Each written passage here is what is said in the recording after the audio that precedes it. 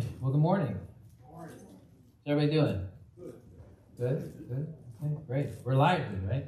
Hear the kids playing in the background, and I know we have some more of our kids. If you're like 10 and under, I guess, you can go ahead and head to Children's Church if you're not already heading that way. And then we'll get into our message this morning. All those who have joined us. If you're here in person, then welcome. If you're new, make sure you grab a little visitor card. We'll get you one of those if you did not get one. We'd love to connect with you afterwards. If you're listening online, then welcome as well. I love to see people's faces, but if this is the place that you find church during the week, then I'm glad that you're here as well. Feel free to make a little comment or something on the Facebook group. We'd love to get connected to you in that space also online. We're in our series. We've been in this series, Books of the Bible, and we've been in it for the last 3 or 4 weeks or so, and now we're moving into the temple inner door. The temple inner door. And we're going to be in Hebrews, so go ahead and turn to Hebrews chapter 10. If you don't have a Bible, then there should be one in front of you in the little insert underneath the chair. Hebrews 10, verses 1 through 18. Doors of the Bible, the inner temple door. And we're looking at this idea of holiness. So the phrase that I want you to remember, if you don't remember the text or anything else, is how to achieve holiness. Now, when we think about that idea, we kind of think that seems relatively unattainable. How are we supposed to be holy? How are we supposed to be close to God? Well, the good news is that God's done most of the work for us, right?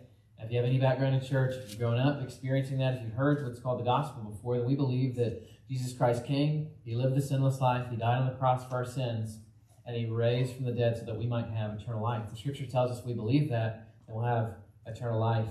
And so in the book of Hebrews, we get this picture of how things went from what's called the Old Testament to the New Testament, from the law. So remember, God gave that to His people to give them this perfect standard. And so we go from the law to now the Spirit. Now, Jesus talked about the Spirit when He was in this world doing His ministry, and He kept telling people, like, I'm going to go and I'm going to die for the sins of the world. And in fact, Alana and I she brought her kids' Bible today, and she was kind of thumbing through it. And she got to the part where Jesus, He came back to life, and He's got the marks in His hand, and Thomas is going, show me the evidence. And Alana said that we were singing songs, but why does He have the marks there? Well, because it's the proof of what He's already done for us on the cross. He came back to life. He still bore the scars for us, the proof of what He did for us. And I believe Luke, who wrote Hebrews, is going to help us understand today, how do we move from that place of the law, like this perfect law, like here's all the things we're supposed to do, here's this perfect standard, to living in a way where we acknowledge that Jesus has died for all of our sins, past, present, and future. Like, I feel like so many of us in the room, we're walking around like in this mode of shame a lot of the time. Like, we make a mistake one day or this week, and then we think like, oh, I don't know if I can even go to church because I messed up again. But what has God done for us? He said, you don't have to live in that space anymore. Here's the perfect standard of the law. But the question is, how do we get from the law to the Spirit of God that lives inside of us? Jesus said, you want me to go. You want me to go so that the Helper, the Holy Spirit's going to come. He's going to dwell inside of us. So we move from this place of going like, we can't even gain access to God.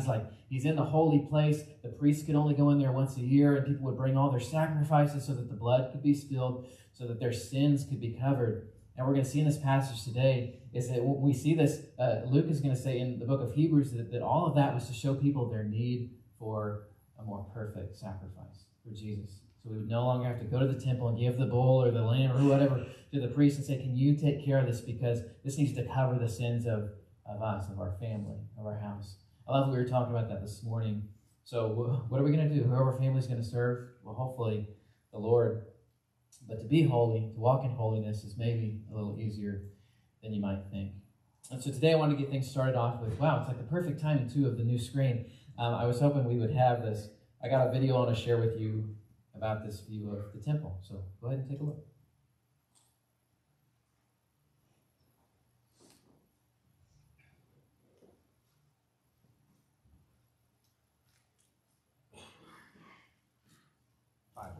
The biggest thing you'd see is the temple. This beautiful building was designed by King David and built by King Solomon, and they believed that it was the home of the God of the universe. Wait, I thought God's home was in heaven.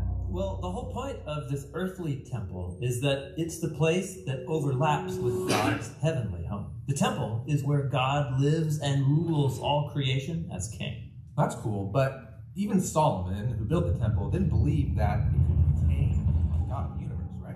Yeah, the building was just a symbol. It's the place where God dwells with his people. Oh, got it. And check this out.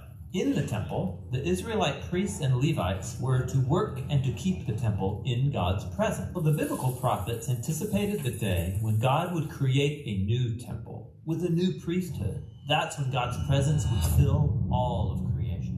And when the Israelites returned to the land, they did rebuild the temple. But that temple didn't turn out the way the prophets hoped. In fact, later Israelite prophets said that this temple was hopelessly corrupt.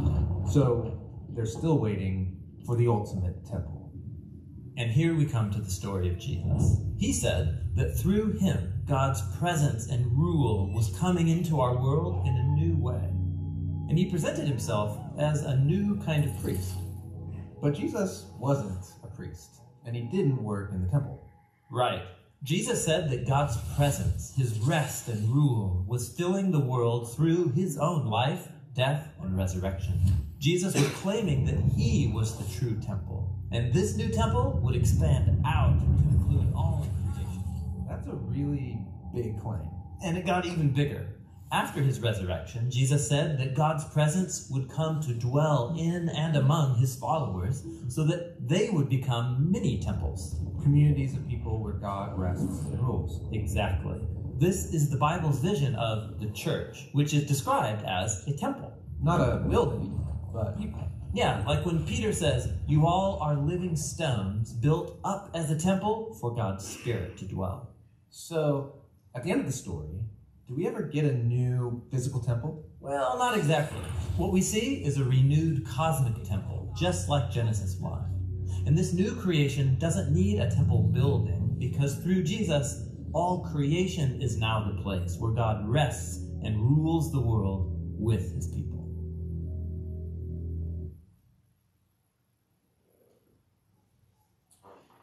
We meet in a church building. Yeah, when God talks about the temple and how we transition from the Old Testament to the New Testament, Old Covenant to the New Covenant, we see that we ourselves become this indwelling of God, the Spirit that lives inside of us. And so for many of us, it's moving from this place of not having to try to feel like we have to fulfill every aspect of the law in the Old Testament to understanding that it's okay. Right? We make mistakes. God's Spirit, he lives inside of us and he convicts us over that, but he's already covered us. So how do we gain access? How do we become holy? The good news is if you've already put your faith and trust in Jesus, you already are, right? And we don't have to walk in that way. And so let's go ahead and turn your Bibles to Hebrews chapter 10, starting in verse 1. We start at the law. So we're going to get like this lesson from the beginning to the end. How are we supposed to view the law? Well, in regards to the sacrificial system, we know that it's insufficient to cover sins permanently. So let's read it starting in verse 1. For since the law has but a shadow of the good things to come, instead of the true form of these realities, it can never, by the same sacrifices that are continually offered every year, make perfect those who draw near. Otherwise, would they not have ceased to be offered, since the worshippers, having once been cleansed, would no longer have any consciousness of sin? But in these sacrifices there is a reminder of sins every year, for it is impossible for the blood of bulls and goats to take away sin. So from the very beginning, the law was this picture. It was to show us our need for God. Continually trying to be perfect doesn't work. We're always going to fall short in one area or another. And what the text says about the law is that it's this shadow. So in the Greek, it's this word skia, shadow. It's like if you have a sketch or an outline, or like maybe you're holding up a flashlight and you like to do animals or puppets or whatever on the wall. My kids love that now. They're like, do the flashlight, do the animal puppets. It's so much fun, but what do you see in that? You don't actually see your hand. You don't see the object itself. You see this projection, a shadow, that kind of makes you go, I think I know what that is, but I'm not completely sure. And so if you look through Hebrews, you're going to see a few things. In fact, after chapter 10, you're going to see all these people. We call it the hall of faith in the scripture. The scripture says by faith in chapter 11 of Hebrews, this person walked with God. It was counted to them as righteousness because they were faithful to God. So where does this leave us? When we look at the law, we go, okay, I know I'm not perfect. I know I can't fulfill that. But the good news is that, well, Jesus is taking care of it. For what? It says that the law is a shadow of good things to come. So what are these good things? Well, we're going to see what it has to say. Chrysostom, who's a church father, said this about verse 1. He says, as in a painting, so long as one draws the outlines, it is as short of a shadow. But when one has added the bright paints laid in the colors, then it becomes an image. Something of this kind also was the law. So when we look at the law, it's almost like you see maybe a kid in the outlining or tracing something, you try to paint inside the lines at some point, and it sort of comes to life, right? If you're an artist and you get that, I can't draw, or paint, so please don't ask me to. It won't go well. So as I tried to picture this, I just thought of that outline. Like the people saw this outline, the law, and they were looking towards this future. What was going to be this beautiful colored picture? It was going to come to life. And so then we get to verses 5 through 7. We see that Jesus fulfilled this sacrificial system. So Jesus was perfectly sufficient to cover all of our sins, past, present, and future. And sometimes I see, the cross with, Jesus hanging on it, and I kind of wonder. Some people will say, "Well, I messed up again today. I've got to ask Jesus, like he's got to go back up on the cross, and he's got to take care of my sins." But what do we know? What the Scripture tells us? Well, Jesus did this once and for all. We didn't have to keep and we'd run out of money too, right? To buy the lamb or the bull again and again and again. We've got to make sure we take care of our families. We've got to cover the sins with the offering. But Jesus said you don't have to do that anymore. And so verse 5, it says, consequently, when Christ came into the world, he said, sacrifices and offerings you have not desired, but a body you have prepared for me. In burnt offerings and sin offerings you have taken no pleasure. Then I said, behold, I have come to do your will, O God, as it is written of me in the scroll of the book. So this is a quote from Psalm 40. What did Christ do when he came into the world? He says, hey, sacrifice is here. As he continued to tell people, I love that we were in the quiet time today on Jesus' triumphal entry. Right? He's getting ready. He's going in. He knows he's gonna die for the sins of the world. And he keeps telling people, and they're like, yeah, go Jesus. Take over the Roman government. And he's like, no, that's not exactly what's going to happen right now. See, I'm going to be the lamb now. And then later on, I'm going to be this conquering lion that's going to come back and take over everything and establish my kingdom forever. But they didn't quite get it. No, he said, I've come to be the sacrifice for our sins. And this transitions us from the place of seeing this outline, the shadow of the law, and then going oh my goodness, this picture has been colored in for us, right? We're so fortunate because we can look at both the Old Testament and the New Testament. We don't throw out one or the other. Remember, we've talked about this. We've even sang songs about this. I asked Alana this morning, too. The kids' quiet time was about music. So we can sing a song of praise to God. We can be thankful for God. He's coming on this triumphal entry. What song do you like? And she said, it's the one we sing in church. Same God. I like that one. So why do you like that one? Well, because God did never change, right? Old Testament, New Testament, now Old Covenant, New Covenant, but he's filled in the outline for us. He showed us this beautiful picture of what he's done for us. And he even said, hey, look, I said this was going to happen. I came, and I'm here, and I'm ready to do this. Okay, so that's the first fill in the blank of the law. Here's the second one, the Lamb. So we have to find this place to transition, and it's through what Jesus has done for us. And Hebrews lays this out clearly for us. We've got the law. Here's the perfect standard. You can't meet that. And then when we get to verse 8, really 8 through 14, the Lamb's replacing atonement is made clear to us. So to make it clear, like Jesus showed up, he's both the lion and the lamb, but he's the perfect sacrifice. So when he was the lamb that got up there, he died for the sins of the world. Hebrews is going to make this clear for us. There was only one person in all of human history that could do this, and it was the God who was also man, Jesus. So in verse 8 it says, when he said above, you have neither desire nor taken pleasure in sacrifice and offerings and burnt offerings and sin offerings. These are offered according to the law. Then he added, behold, I have come to do your will. He does away with the first in order to establish the second. And by that will we have been sanctified through the offering of the body of Jesus Christ once for all. So Jesus did this for us, right? He covered all of our sins, past, present, and future. He was the literal replacement for the sacrificial system. So instead of waking up each day and going, oh no, here are all these things I got to keep track of. I got to make sure we make atonement. I got to make sure we take care of these sins. I don't want my family to get in trouble because we haven't brought the correct sacrifice to take care of this. But Jesus has done something for us as he does away with the first in order to establish the second.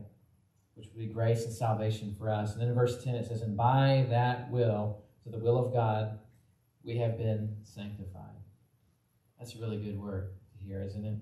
You know, some of us have come in here and like, I need to hear about that, being sanctified today. Well, in the Greek, it's the word hagiazo. It's a really cool word. It means to purify, to cleanse externally, to purify by expiation from the guilt of sin, to purify internally by the renewing of our soul. And God is doing this just continually in us, right? I know we all struggle. We make mistakes. When we come back to this, and Jesus is going, you don't have to keep coming back. Like this sacrificial system, it doesn't work to cover all sins for all time. And Jesus was the only one who could come and live that perfect life for us and die on the cross and spill his blood. Like we talked about last week, it's like, why did they put the lamb's blood on the doorpost, on the lintel, on the sides?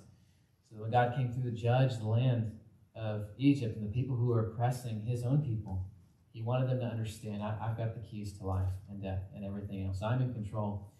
And more than that, when he colors in the picture, when he colors in the outline for us, when Jesus shows up, he goes, I've sanctified my people. I've sanctified them through what? The offering of the body of Jesus Christ once and for all. So did he need to keep getting back up there? Do we need to keep going like each day, like Jesus, I think you're going to have to get back up on the cross because what you did isn't sufficient. And you might say, well, I don't really think that. I mean, I don't walk around going like, Jesus, you're going to have to die for my sins again.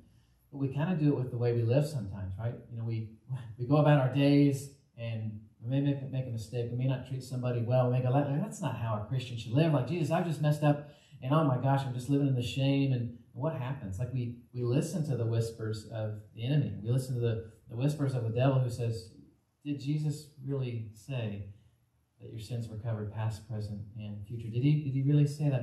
Maybe you should be walking in shame today because you're just not good enough for God. Well, here's the good news. We don't have to be good enough for God. And we rest in his grace. What he's already done. We can get up in the morning and say, hey, Satan, whatever lies, whatever things you're going to throw at us today, they don't matter. Because I walk in confidence and I walk in peace because I know what God has done for me. We've been sanctified. So we just need to be reminded of that, right? Sometimes we just need to wake up and go, okay, God, thank you for sanctifying me. You've purified me. And in verse 11 through 14, the Lamb has this unmistakable power. God has this unmistakable power. We can't pretend he's like somebody else. He's not like the old sacrificial system. He's not like the imperfect lamb, but he's a perfect, powerful God who can do this. And so in verse 11 it says, and every priest stands daily at his service, offering repeatedly the same sacrifices, which can never take away sins. But when Christ had offered for all time a single sacrifice for sins, he sat down at the right hand of God, waiting from that time until his enemies should be made a footstool for his feet. For by a single offering he has perfected for all time those who are being sanctified. Is there any question there of God's power, of what he accomplished for us? I love this at the end here too, because it's this continual motion. He says in verse 14, for by a single offering, means one time, once for all, he perfected for all time. Is that like just for a little time? Like Jesus got on the cross, he's like, this is going to last about a month, okay? So you got to get in, make sure you get your pass, get your ticket, and then it's not going to be offered anymore. You know, he says in verse 14, a single offering has perfected for all time those who are being sanctified. And it's hope for us too. You know, we've been sanctified, but he still says here, it's covered for all time, past, present, and future. And at the end of this, he says, those who are being sanctified. Have you ever wondered, you're like, you know what, I'm not as godly as I'd like to be. You know, we should always be thinking that. Like every day we wake up and go, you know what, God, I need to grow more. I need to be closer to you. Here's this area of my life, like I just want you to take over. I know I think about that a lot, but the good news is even the scripture tells us that we've been sanctified, so we've been covered. It's like if you were to die today and you put your faith and trust in Jesus, you believe what he's done for you, you'll be with him in heaven forever. But for those of us who are still here, we're going about life, and we struggle, we make mistakes, he says, hey, here's some good news. He's not only died for the sins of all time, for the whole world, but he's continually walking alongside us, purifying us, sanctifying us. No matter what's going on, no matter where we're at, no matter how we're struggling, he says, I'm right here, purifying you from the inside out. There's a lot of other influences in the world and things that are going on, but the good news is that he's like, I'm right here. I'm continually sanctifying you. I've sealed you for me. So we've got the law, we've got the Lamb, so we've got to transition. We've got to understand, hey, there's this imperfect outline of God's perfect standard, right? We'll never be able to attain that. We'll never be able to reach it. And the good news is that there was this one perfect person, God himself, who came down, died for us, spilled his blood for us on the cross. That's the Lamb. The good news is he's also the Lion. And what he said would come would be this establishment of his temple, of his kingdom in the world that would move forward. It's like what we saw in the video. It went from this one singular place people have to come and bring their offerings, and they have to hope that would cover them. And then after Jesus came, he said the Helper's going to come. If you look in the book of Acts, the Spirit fell at Pentecost, and from that point on, all believers had access to God directly. Isn't that good news? When Jesus, he breathed his last breath, it tells us that the veil was torn in half.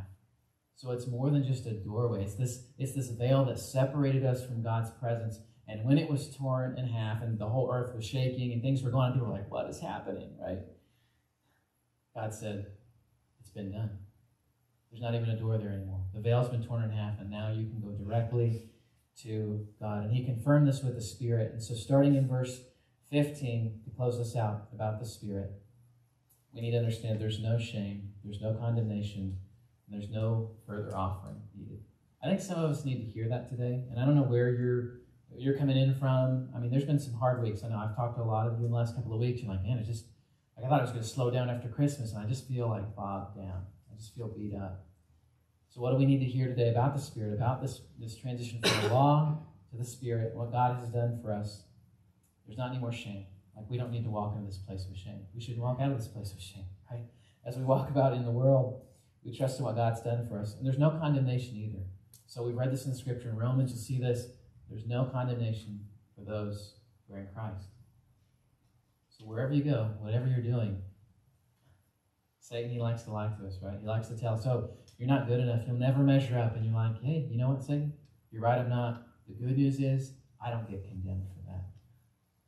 Jesus died for me, so I don't have to walk in condemnation. And even more than that, what do we also need to remember? There's no further sacrifice needed. I feel like some of us in the room, maybe some of you online, you're just like, you keep living your life in this way of like, I just have to do enough good things to get God's favor. Like if I do this, then he'll be like, good job, and you're going to get to heaven when you die. And we feel like, when I stand before God, there's going to be this scale, and if I've done enough good things, and that gets on the scale, and all my bad stuff's like not quite as much, then God will be like, good job, you've done it. But does God care about those things? Well, he wants to live a godly life, but more than that, he wants to know that you don't have to live your life in this way of just like, walking on eggshells. I got to make sure I do this, and if I don't do that, he's gonna be upset with me. No, there's no further offering needed. So Jesus died for us. He rose from the dead. This should change the way that we live. But we can't live in this way of constant anxiety of trying to make sure that we live like this perfect life. The outline of the law tells us that's not possible. And when Jesus paints it in, he goes, good news, you don't have to walk in condemnation. And you don't have to live like there's a further offering that's needed, right? It should be so freeing to us, right? We walk out of this place and we don't have to go, I have to be good enough to merit God's favor. Nobody in the room has to do that. The Bible doesn't say that. We live lives to honor God, but we don't walk acting like there's a further offering that's needed.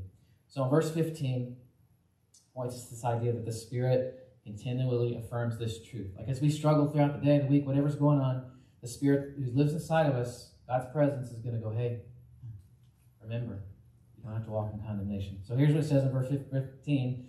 And the Holy Spirit also bears witness to us, for after saying. So Jesus talked about the Holy Spirit as this helper. In fact, you look throughout the Scriptures, you see helper attributed to women or wife in the text. So value on women too should be really, really high for us. And then again, God uses kind of some of that same language. He says the Spirit is going to be this great helper to you. In times of difficulty, in times of struggle, in times where you're just like, I just feel like trash. God comes alongside of us through the Spirit. He goes, you don't have to live like that. You don't have to walk in condemnation or shame because there's no further offering that's needed, right?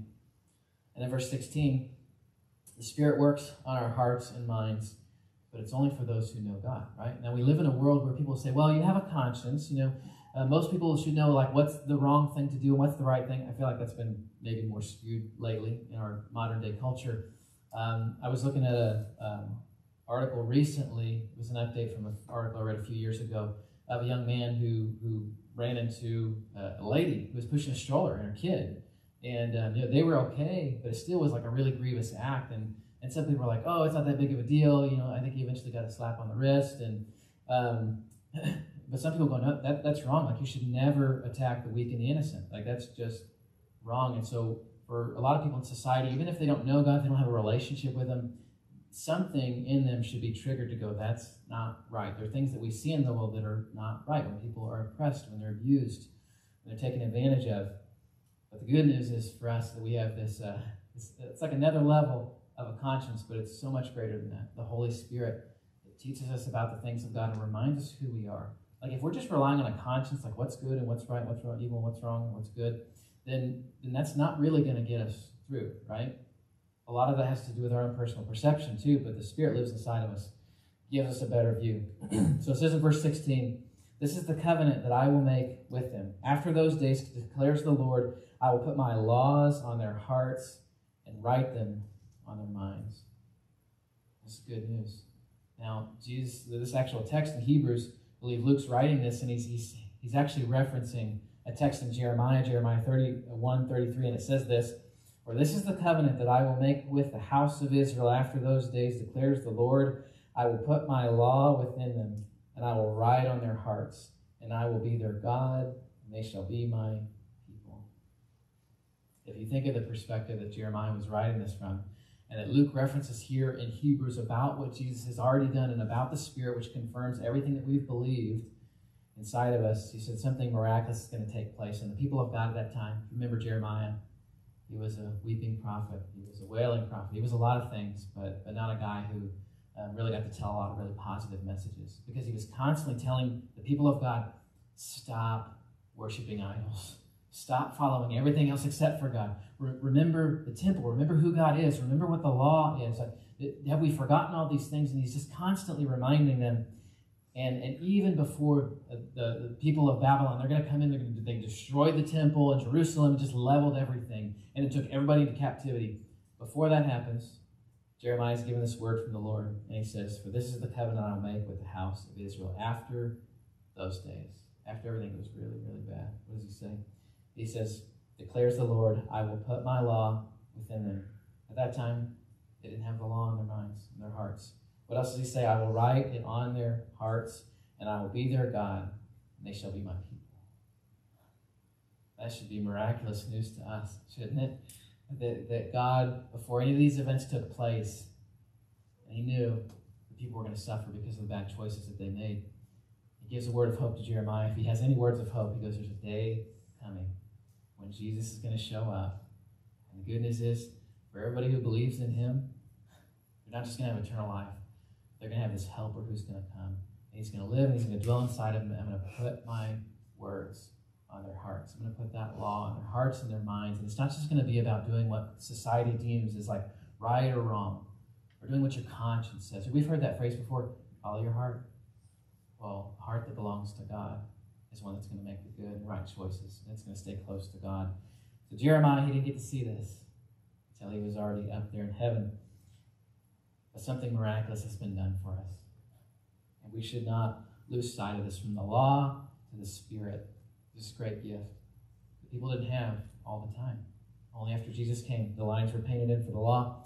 Through what he did, the Lamb on the cross for us, and he's given us the Spirit, which makes us these temples. It's even better than going and knocking on the inner temple door and having this free pass to go in whatever you want. We don't have to go to a place. We don't have to go to Jerusalem and go in the temple and be like, okay, I've got my ticket. I'm here for my once-in-a-lifetime visit. If you ever get to go, you should. And so you get to the temple and you go, okay, I got my ticket. I can go in. Good news, free access. Jesus died for you. Oh, you're a believer. You can go in the temple and you can spend time with God. Better than that, he's with us everywhere. Scripture confirms this for us that the Spirit of God lives inside of us. We put our faith and trust in him. That's the case.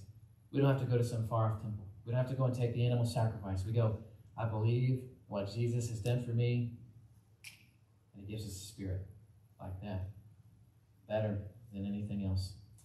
And verse 17, the Spirit reminds us that we are free from the bondage of our former self.